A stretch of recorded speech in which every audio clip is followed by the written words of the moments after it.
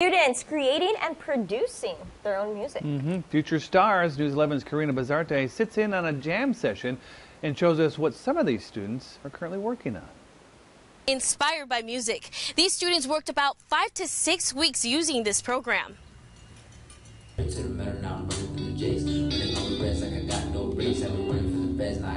Soundtrap, a music program from Spotify used at Centro Union High School and in Centro to enhance students' passion for music. Recently, Dr. Thomas Tacky, who teaches 9th to 12th grade, entered some of his students' work in the Soundtrap Education Creativity Challenge to see what would happen. To his surprise, 3 of his students won their divisions. I didn't know that he did it because he didn't tell me.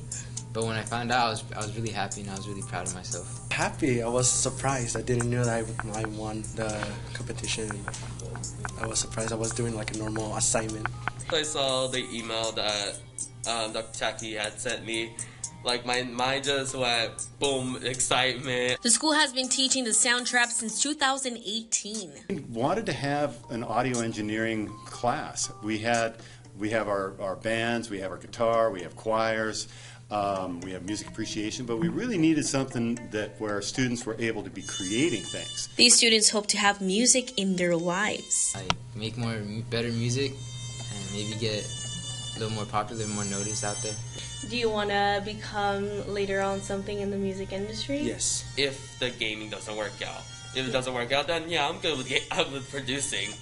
Like, I'm good with that. Now those students are going to receive some Soundtrap swag and a recognition on their website. Congratulations to those talented students. And reporting from El Centro, I'm Karina Bazarte.